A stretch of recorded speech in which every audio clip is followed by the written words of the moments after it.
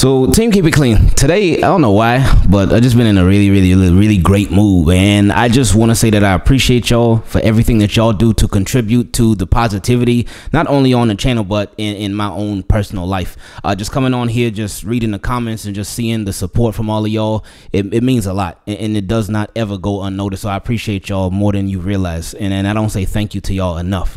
Now, this article that I was reading, actually last week, and I wanted to talk about it last week, and I don't know what happened, but it came to my mind today, and it tried to kill the vibe, but we ain't gonna let it kill the vibe. But this was an article from NFL insider Matt Lombardo, and it's titled "NFL Players Potentially on the Trade Block Ahead of the Trade Deadline." So it went through some different teams and some different players. It talked about Ryan Tannehill. It talked about Eagles' Derek Barnett. It talked about running back Michael Carter from the Jets, Budda Baker from the Cardinals, Devontae Adams from the Raiders, Jonathan Taylor from the Colts. But then it talked about our guy PQ. And Patrick Queen, we know going into this offseason was a big one. Actually, even last season, when they first declined his fifth-year option, I was like, ooh, yikes. And then when they traded for Roquan Smith, I was like, ooh, yikes.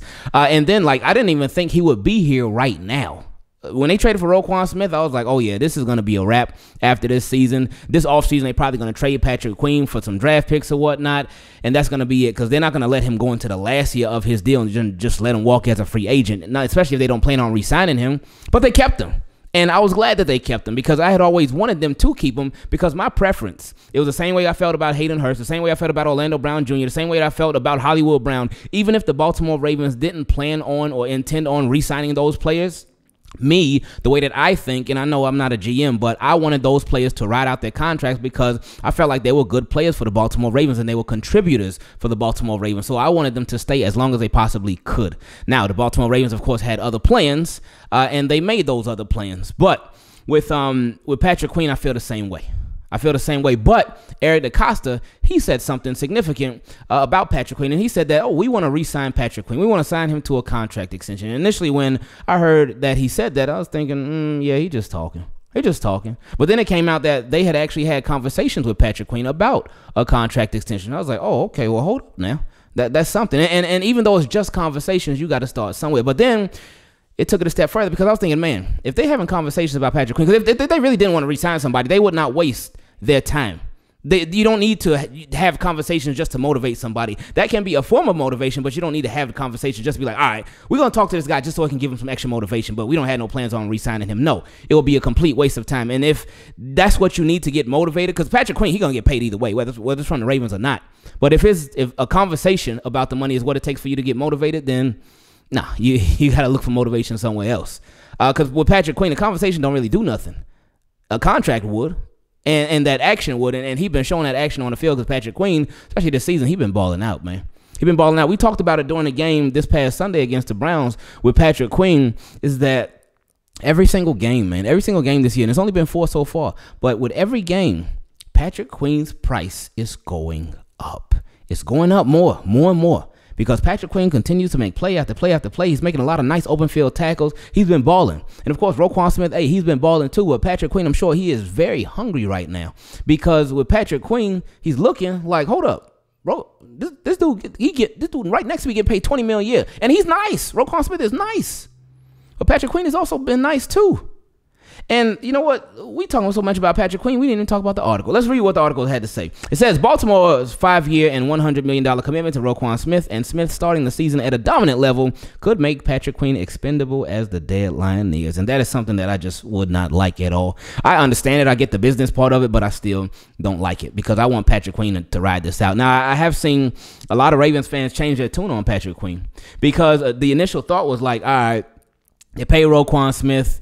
They're not going to pay 2 linebackers big money. But I've seen a lot of Ravens fans recently say, hey, pay Patrick Queen. Keep him on the team. Don't let him go nowhere. Ravens, buck the trend.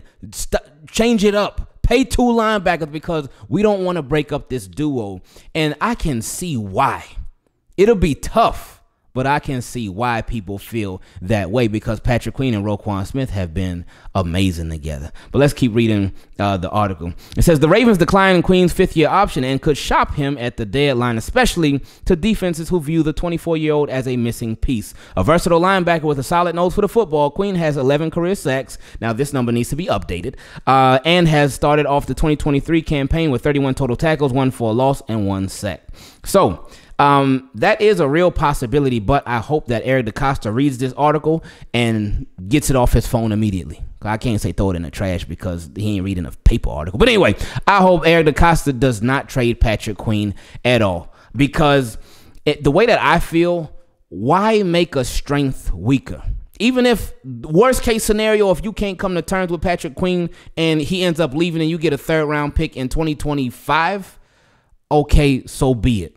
But no, man, I do not want them to trade him this season at all because that's a big strength for the Baltimore Ravens, right? That's a huge strength right now. Roquan Smith and Patrick Queen playing alongside each other, them just really commending each other, them feeding off of each other, them complimenting each other.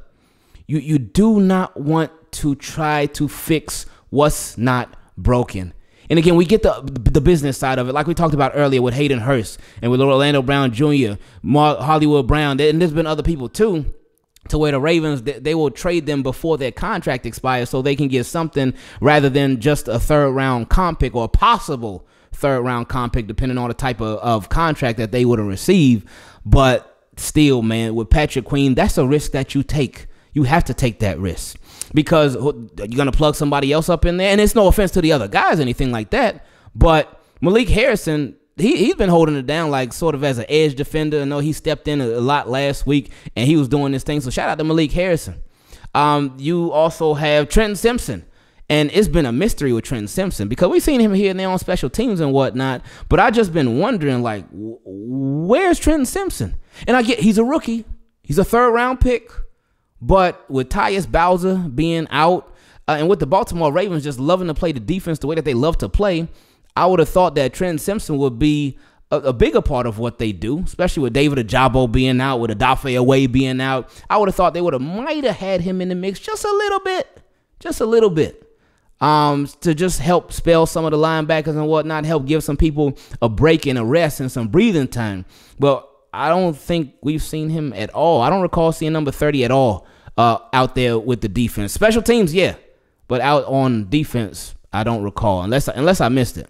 But Patrick Queen is just right now for the Baltimore Ravens. He is not replaceable right now. Now, if you went into the offseason and whatnot, you could do some things, work out some stuff or what. But right now, he is not somebody that you could be like, all right, you go in there, plug and play. No, it's not like that. So for everything that he brings, use it. For everything that he does for the team, take advantage of it. For everything that he contributes to the Baltimore Ravens, you don't get rid of that.